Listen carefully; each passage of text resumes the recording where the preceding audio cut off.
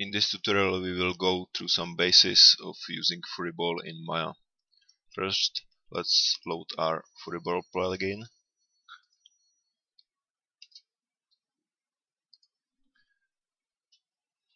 And let's check autoload too, so next time it will be loaded automatically.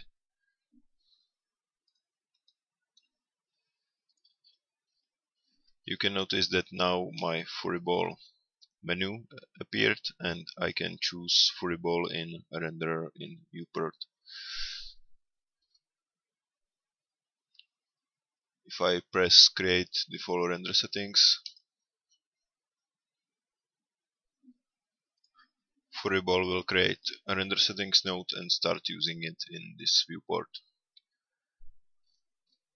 I can display my render setting nodes here in render nodes manager, and I can create different nodes here with different settings, duplicate nodes, make some presets. So let's duplicate this one here, for example. Can rename it to, for example, final,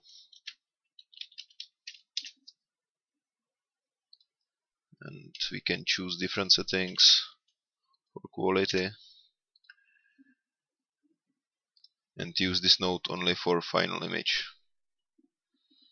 Okay, now let's have a look at the render settings node and what we have here. First thing here are our quality settings, so samples per pixel, jitter multisampling, multipass multisampling, settings for multipass multisampling, and filtering. The next one are features. You can turn on and off every feature of the rendering. So I can turn off ambient occlusion, for example. This is very useful for optimizing rendering time when you are tweaking, for example, reflections. Then you can turn off every other thing than reflections to speed up the computing. Down here are settings for features, like for textures, texture filtering and bump filtering bias. You can downsample textures to save memory, and you can clear texture memory. In hair you can set density of the hairs. That means that only few of the hairs will be rendered, and increase performance for tuning up the scene. You can refresh reflection maps, set number of layers for computing transparency object, and set number of samples for ambient occlusion layer and for color bleeding layer. Here are settings for depth of field. You can show focus range in the viewport. You can tell depth of field to use supersampling resolution.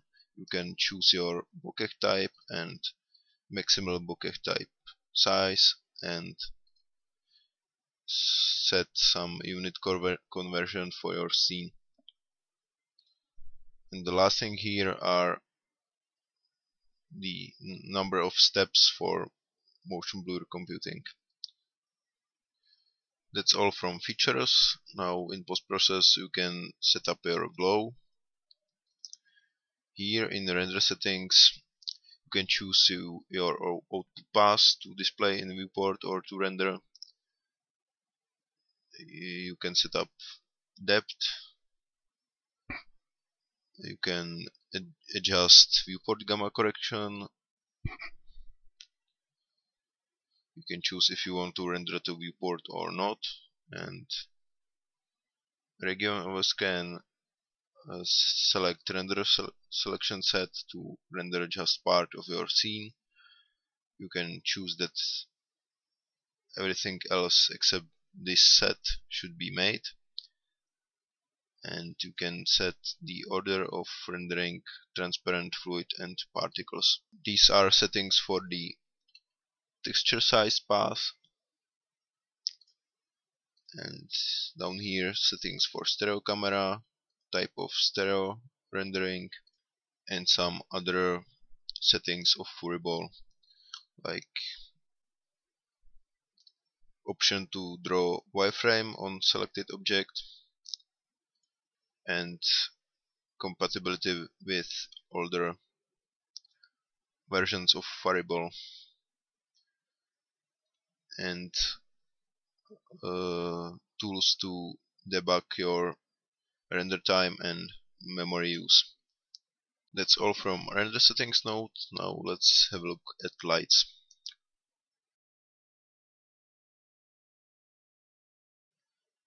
So let's create a spotlight.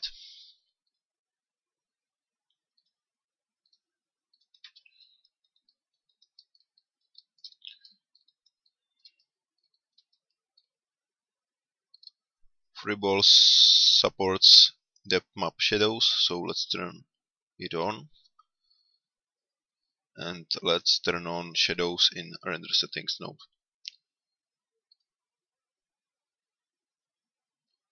Okay, our light is casting shadows. Let's set our resolution higher, and we can adjust filter size.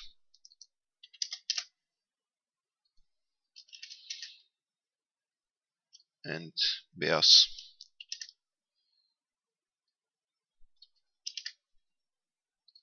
If you are using high filter size on your light, it's better to have a lower resolution, because the higher resolution is not visible at all and it's only causing your render time to go up. FurryBall has its own settings for light, which you can connect to your light by selecting the light and selecting Add Light Attributes in FurryBall tab. You can assign new or some existing, there are none of them. What I'm interested in here are settings of shadows. I can adjust the distance in which shadows are created.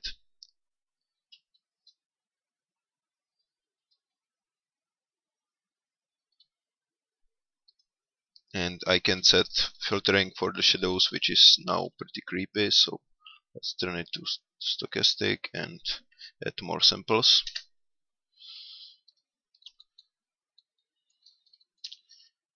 Variable penumbra simulates a bigger source of light.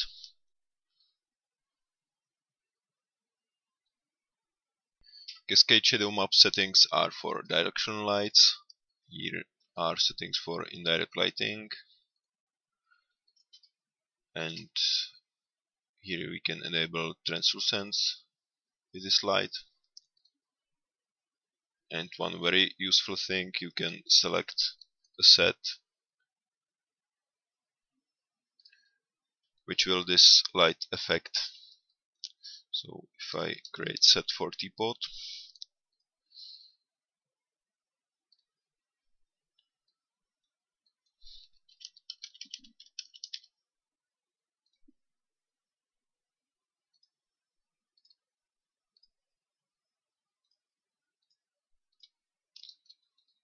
the light is now only shining on the teapot.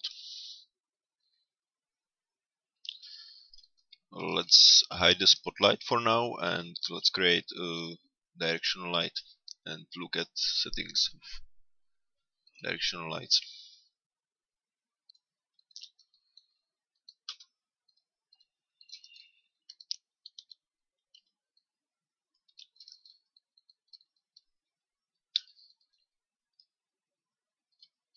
So again, I will turn on shadows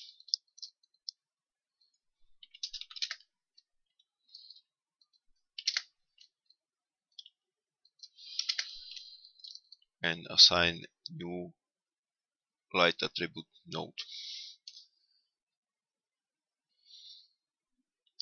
Directional light has its own settings here in cascaded shadow maps. A split count number means that scene will be split into 4 parts, or the shadow map for this scene will be split into 4 parts, and coefficient controls the size of these parts. in distance from camera. So if I duplicate this and move it far away,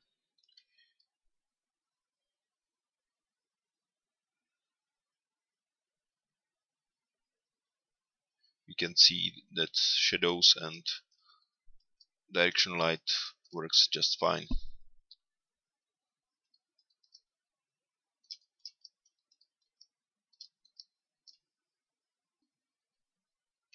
Let's hide direction light too and have a look at area light.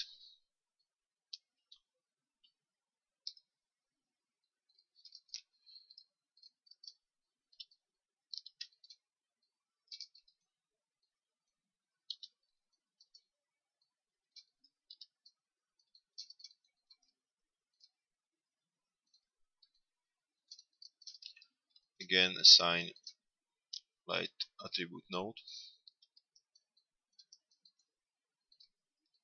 turn on shadows,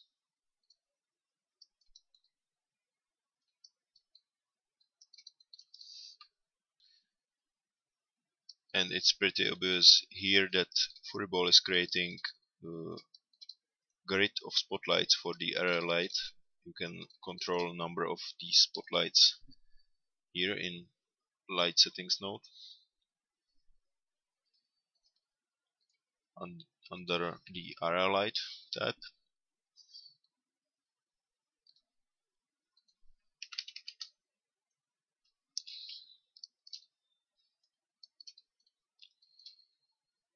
you can adjust shadow coefficient to speed up shadow computing and adjust resolution. Okay, that's area light. Let's hide it. Settings for point light are the same like for spotlight, but point light creates not one shadow map but 6 of them.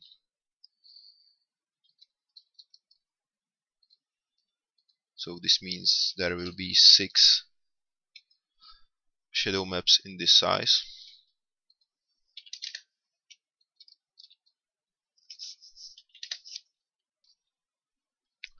The last option for lighting is to emit light from object. So I will duplicate the teapot for this, combine it to one object, and I will assign it some material, and I need my incandescence to be higher than 0 to emit light.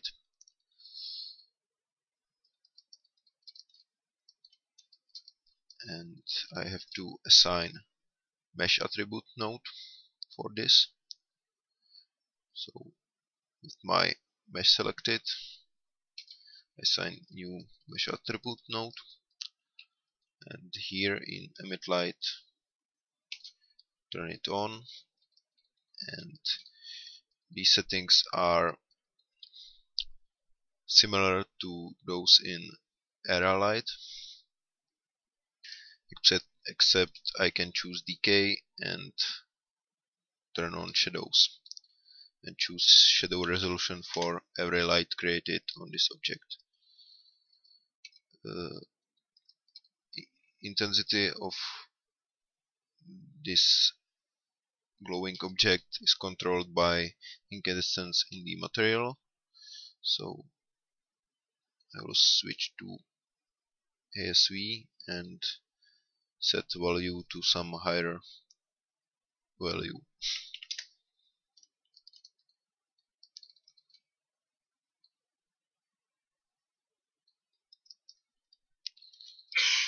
So now the teapot is emitting light.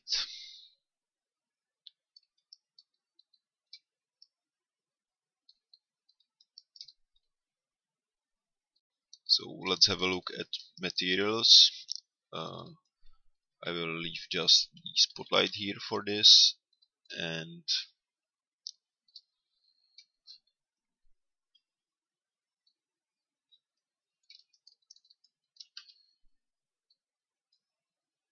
maybe duplicate it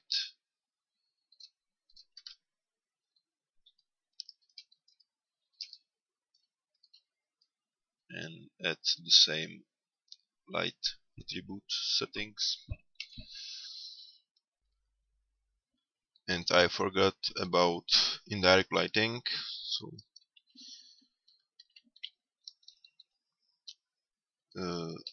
you can enable it in light settings node here in indirect lighting. Again, it has to be enabled in render settings in features too.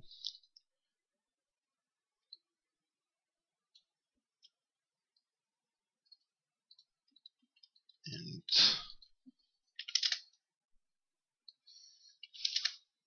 I set intensity higher and number of lights.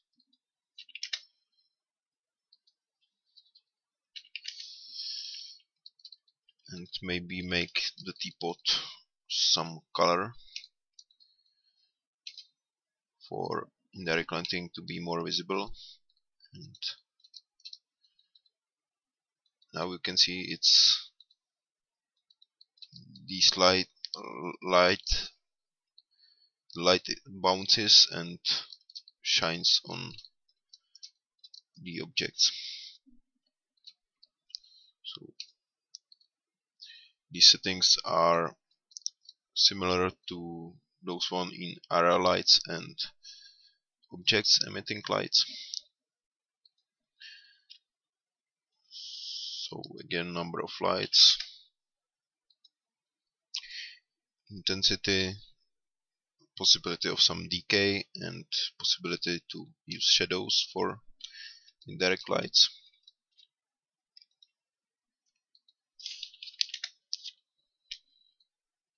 Shadow bias and coefficient to speed up computing of shadows.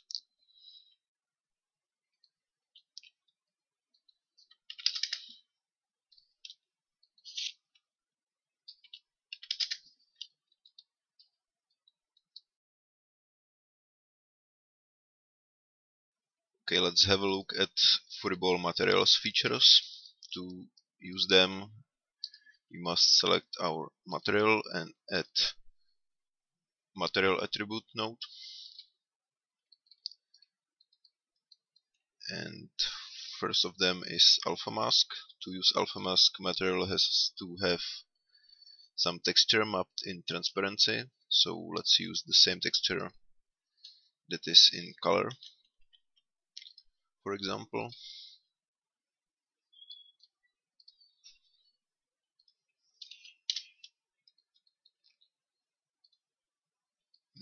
If we turn on transparency in the render settings now, this object is transparent, and when I turn on alpha mask in FurryBall material settings, FurryBall begins to cut out the transparent parts. So if I adjust a texture a little bit,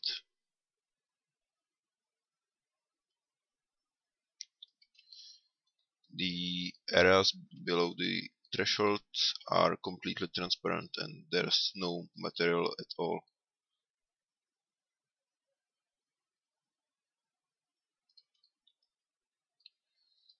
This is very useful when you are creating vegetation like leaves and other stuff.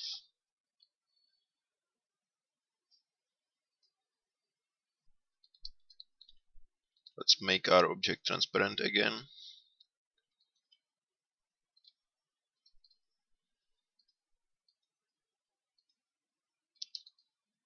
And try out some refraction. Again in material settings node. Okay, I will add some texture for refraction to be more visible.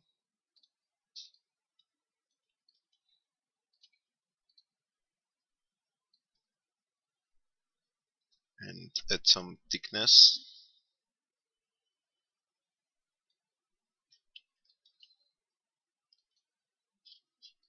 Maybe more transparent.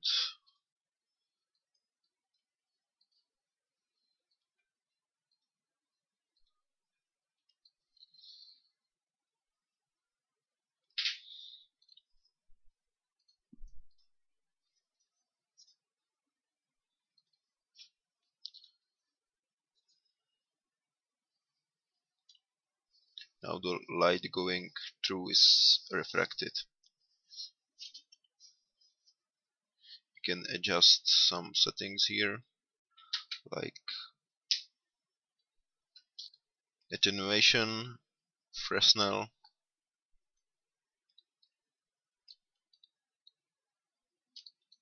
and other stuff.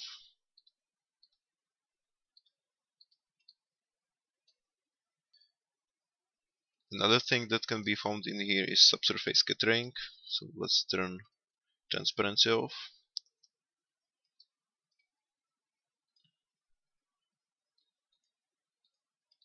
And turn on subsurface scattering.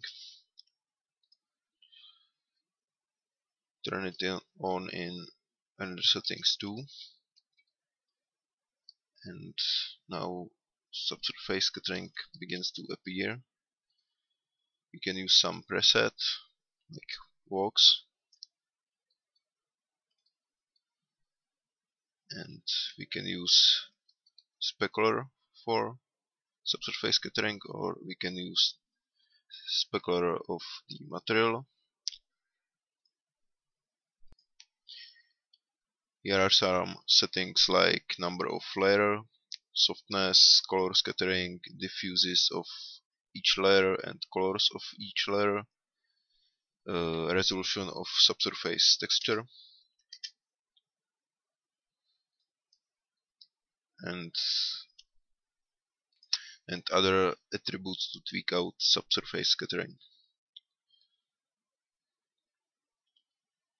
You can control the amount of scatter by mapping texture in softness. And thing that's connected to subsurface scattering is translucency. To enable translucency, we must first put some texture in translucency attribute here. So let's take this texture from color and put it there.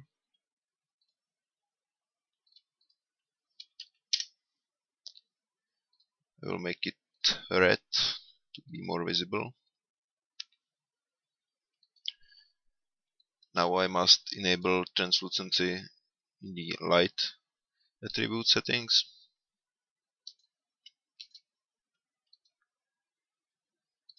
And just adjust depth and focus.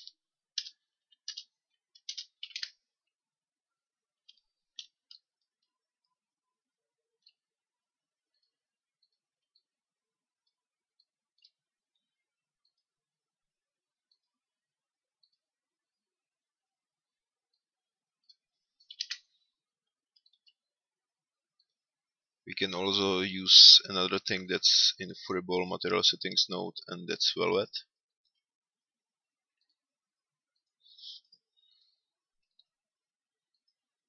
The amount, the color.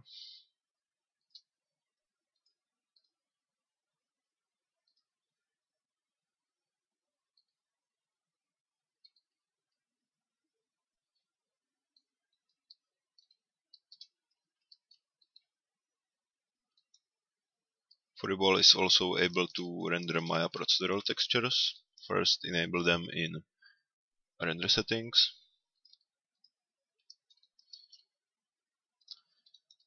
I will add one as a color of the floor.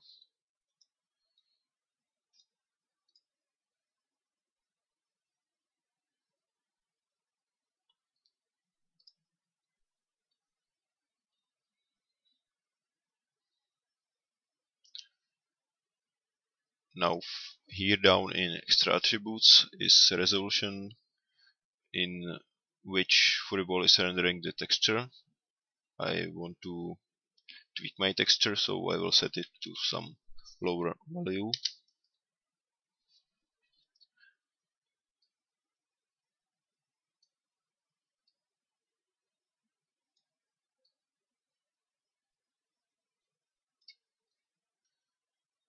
And the last thing to mention about FurryBall materials is FurryBall car paint. So let's create it in Hypershade.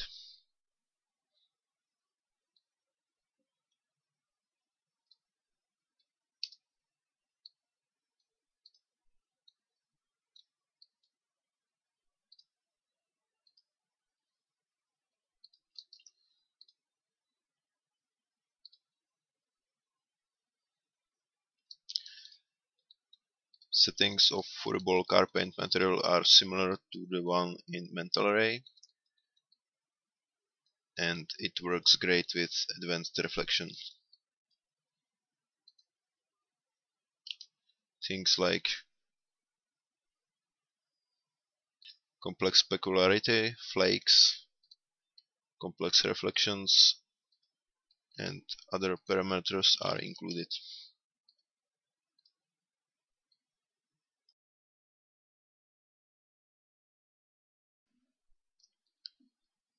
Now let's have a look at FurryBall's ambient occlusion and color bleeding. Let's enable them in render settings. And now I want to view just the ambient occlusion path.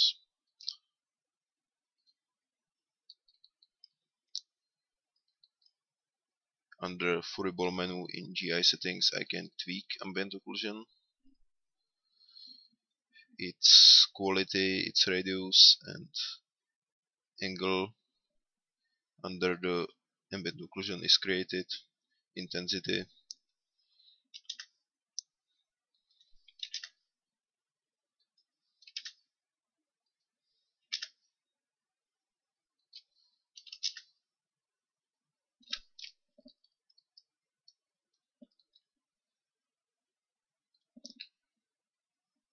let's tune up color bleeding, also in GI settings.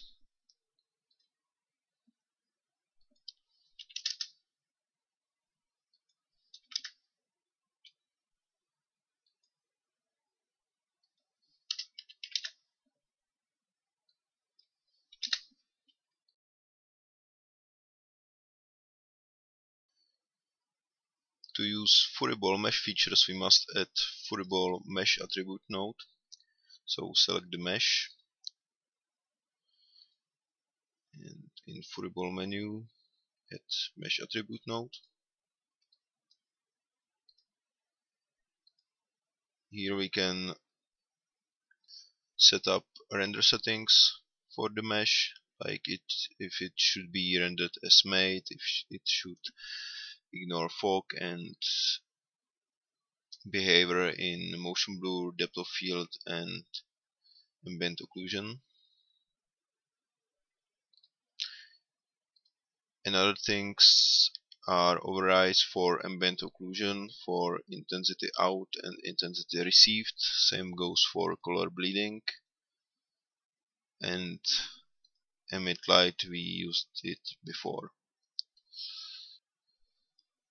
Now let's have a look at FurryBall subdivision and displacement.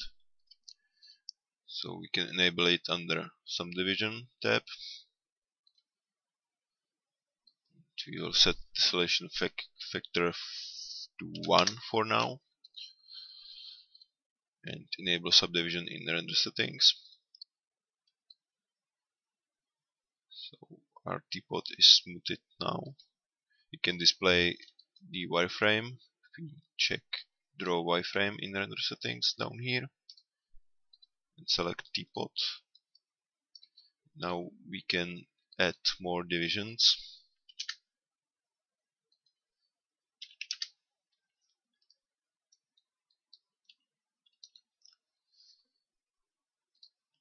We can choose if we want these divisions to disappear with distance, to be distance adaptive. We can adjust that with this coefficient, and we can check if we want only the silhouettes, the edges of the object to be smoothed out.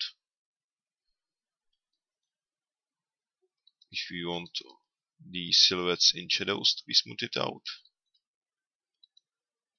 or the smoothing to be adaptive to the displacement, and if we want to smooth UVs for the smoothed mesh.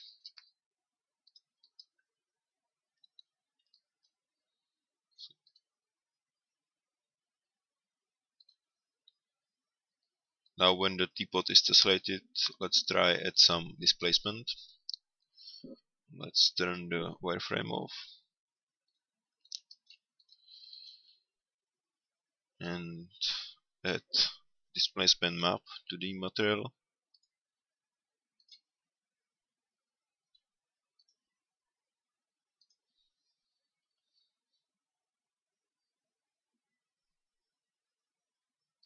Now the displacement is pretty high. We can adjust that by color gain of the displacement texture.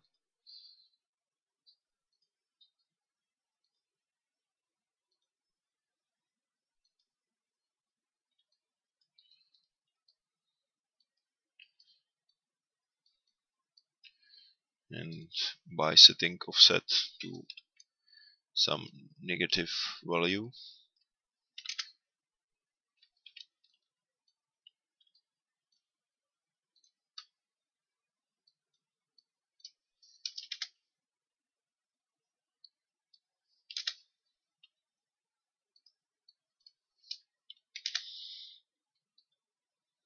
Let's turn off the subsurface scattering to better see the displacement.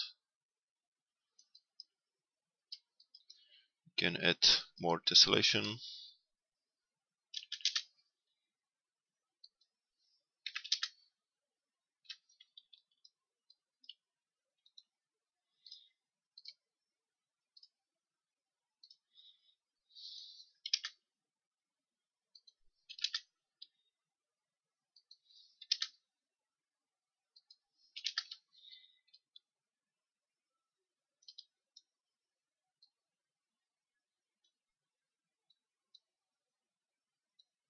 So this is a way how to, from very low poly object, create a very detailed one.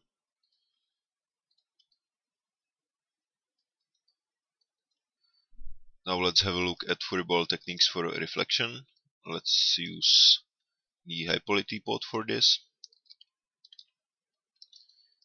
Reflection settings can be found in Mesh Settings node under Reflections. And first option is to map an existing image environment map to the reflection, so let's pick one. I will be using this one, for example. And to see my reflections, I need to turn them on in Render Settings node here. And material to be reflective can't have black color in reflected color, so let's make it white and set reflectivity to some higher value, and let's lower down bump mapping because now it's diffusing the reflection.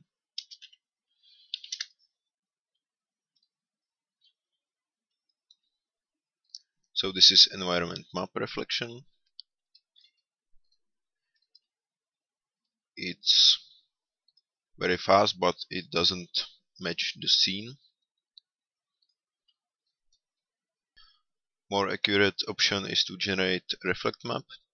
So let's remove environment map, and here in reflect map type we'll choose static. Static means that reflection map is generated at first frame, and then remains the same no matter if any objects are moving in the scene or anything changes. The reflect map stays the same. Best thing to do is to grab static reflection map, so FurryBall saves it to the file, and next time you open the scene, FurryBall just reload the file and FurryBall doesn't have to compute the reflection map again. So if I press grab static reflection map, choose some directory and render, now reflect map type has changed to static grabbed one, and now FurryBall is loading reflection map from file. Although I can still change reflectivity and reflected color. If I create some object here,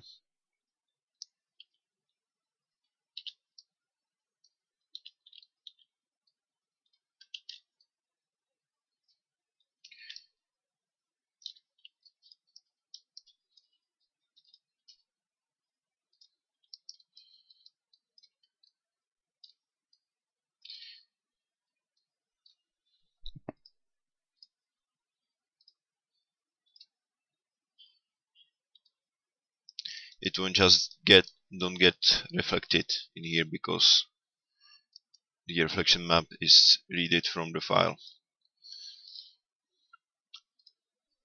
Next option is to generate reflection map on every frame. And now if I move this object around, it's possible to see it in reflection map.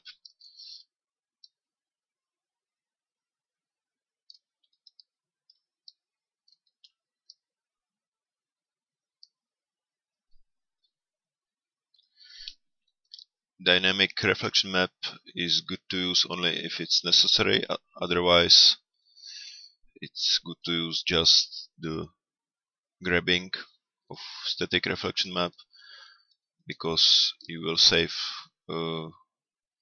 render time a lot. Now these maps are created as sphere maps. That means it's not so realistic. For example, the teapot doesn't reflect itself. So if I want more realistic reflection maps, I can turn on advanced reflections. And now more accurate reflection map is generated, and teapot is reflection itself. And there are many options to get rid of artifacts and speed up the computing here. Also, for any reflection map I can choose resolution and blur it by some filter.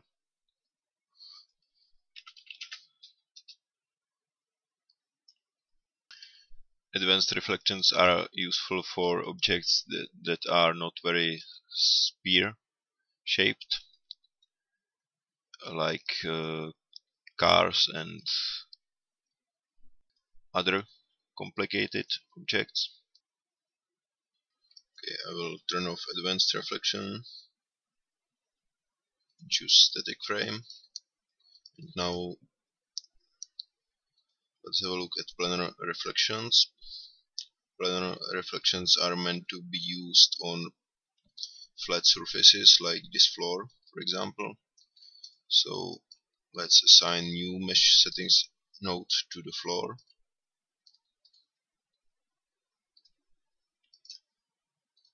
Enable planar mirror reflections. And again, the material has to have some reflectivity and some reflected color.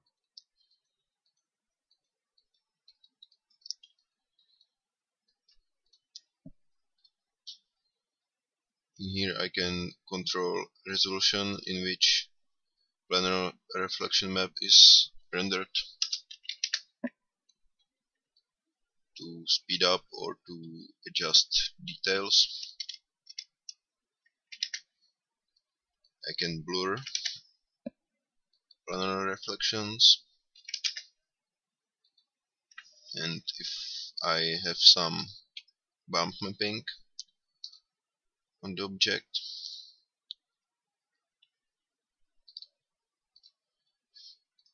let's use the same texture like in diffuse.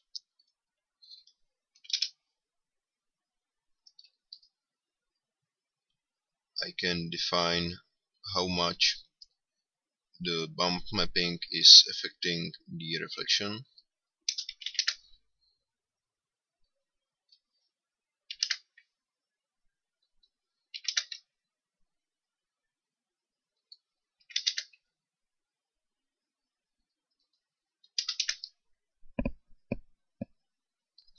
And here are some advanced settings for plane reflection normal and some pivot settings. And down here are some common parameters for all types of reflection, like max distance for drawing reflection, option to desaturate the reflections,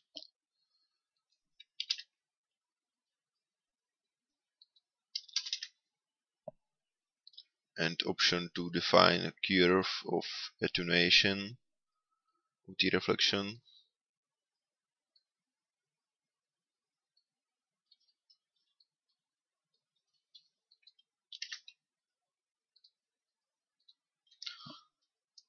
Let's remove bump mapping for now. And here we can define which features will be rendered in reflections. It's useful for speed up reflection computing.